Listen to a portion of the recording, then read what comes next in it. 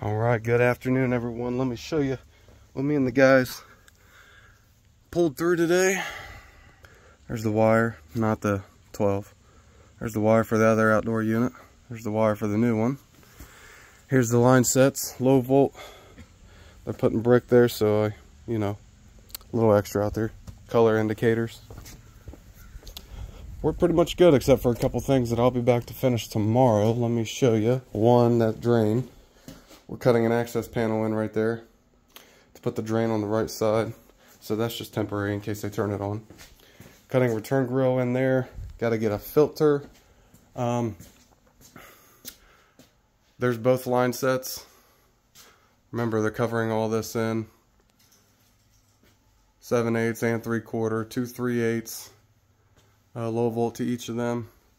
Runs up and over into there. Not the part I'm proud of that you're about to see, but it's how I was told to do it. This is another bathroom area. It's more like a utility room for the bathroom, but both those. Now the other 7/8, let me show you this as well. Used to come out of that wall right there before they did this addition and dug all this out. We put it to go through that crack up there to run out temporary. And let me show you. That goes through this hole that I did yesterday, right through there. Comes alongside that and the gas line. Yeah, we did pro fittings in here. My boss did not want us soldering for some reason. There's another one under this. Just didn't want to touch them. That goes up and over.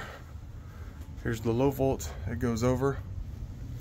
Alright, now this goes into here. We're changing this out, getting rid of a lot of this and putting in a gas furnace. So it's been quite the day. My voice is still not the best. So everyone have a great, safe day, and I'll see y'all first thing in the morning. Peace!